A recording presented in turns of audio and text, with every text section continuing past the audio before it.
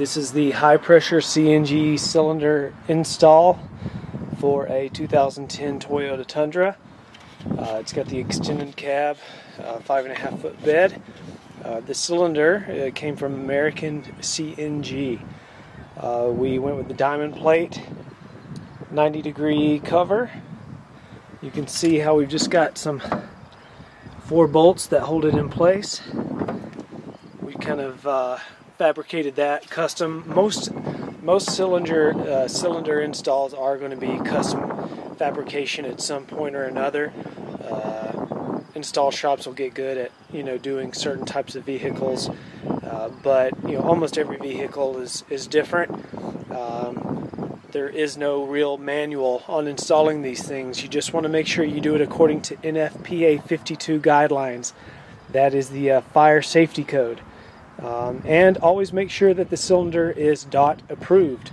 So this is it. You can see it's not like airtight or watertight or anything. There is a gap, and you can maybe barely see the cylinder, the end of it down in there, and we'll get in there and we'll pull this off in a minute. But there's one end of the cylinder, and there is the other end.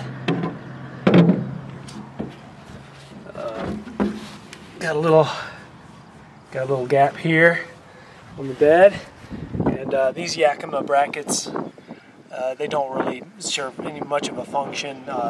They were just here before I did the conversion. We have pulled off the diamond plate cover, laid it in the bed, and here's the Type 3 cylinder. This is a 60-inch length by, I believe, 19-inch diameter Type 3 cylinder. It's aluminum on the inside with a carbon fiber wrap around the outside. 3,600 psi. Again, that's very important. This is all required to be put on there by the manufacturer. Lots of information. I'm not going to go through it line by line. You can pause it and read it if you'd like to, but this is all required by the United States Department of Transportation. These things have an expiration date. That's very important to note in a cylinder. You want to know when especially if you're trying to save a few dollars and buy a used one. You want to make sure you know when it expires. And when it expires, you cannot recertify them. So don't try it. Don't buy a used cylinder or an expired cylinder and try and save money. These brackets are heavy duty. They are custom to the cylinder. They must be fastened securely. Again, the cylinder must be installed according to NFPA 52 guidelines. I believe it's Chapter 4 and Chapter 6 of the guidelines that cover all of this. There's the filling unit. There's a stress loop. The stress loop is required by law. It just gives it a little flexibility in the event of an accident or anything. Just gives you a little bit of slack, so it doesn't. You're less likely to tear this high pressure fuel line or pipe, whatever you want to call it. There's another fuel stress loop. This is a manual valve. Some vehicles will get electronic valves that you can control inside the vehicle if you want to. Manual is pretty much standard, and the PRD is below that. It's a pressure relief device in the event of an emergency, and it runs down through the bed of the truck. There are 4 types of these cylinders: Type 1, 2, 3, and 4. Type 1 is steel. Type 4 is carbon fiber. This is a Type 3, like I mentioned earlier. They just kind of range in. It's basically a hybrid. Type 2 and Type 3 contains a little bit of carbon fiber, a little bit of steel. The higher up the type number, the more carbon fiber it is, the more expensive it is, but the lighter it is. So keep that in mind. Type 1 is the cheapest, but it's also very heavy. This is technically a 16.8 GGE cylinder. But the thing about these cylinders is that GGE is only under like perfect circumstances. CNG, when you fill it up, when it compresses in there, it gets really hot, and because of that heating, without boring you with all the technical details, you're going to lose 1 or 2 gallons. So if it's a 15-gallon tank, if that's what you think you need for your range, always take off about 10%, because for instance this one, it's 16.8 GGE, but I have yet to get more than 15 gallons. I'm usually around 14.5 GGE at the pump. It's not because of the system, it's not because of the pump, it's just because of the laws of physics and the way it works when this high pressure gas gets put in here.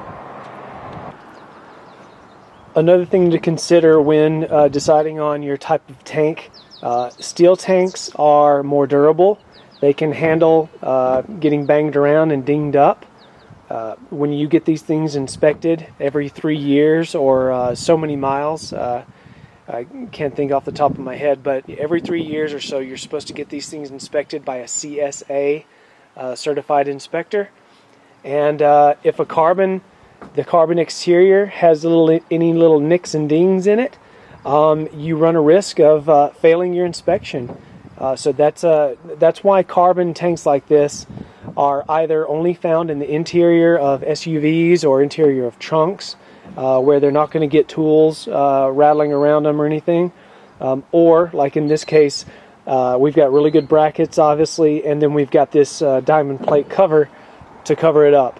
So the odds of it getting nicked by anything that I throw in the bed of my truck are few and far between. Most trucks will go with the steel, even though they're heavy, but that way they don't have to worry about them getting banged up or nicked around. A couple of components that are usually required by law. This is a one-way check valve,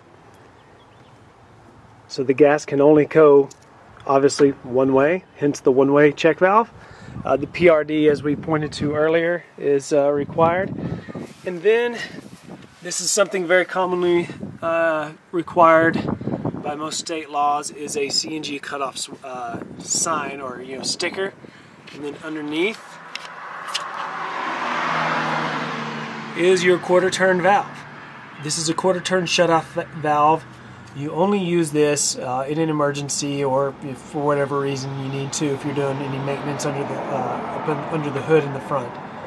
This will obviously cut off all of the high pressure to your system. Required by law, even if it's not required by law in your state, it's a very good idea to put one of these on your 6mm high pressure fuel line and mark it with a sticker, so that your anybody who, if you get in a wreck, you flip over in a ditch, somebody can easily find it, and they'll be aware that there is high pressure gas.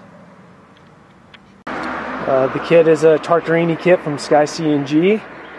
It's an 8-cylinder for the 5.7 V8 on this Toyota Tundra 2010.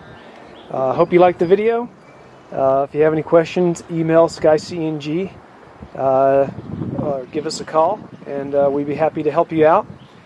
For cylinder expertise, we have a partnership with AmericanCNG.com. Check them out as well. Thanks a lot.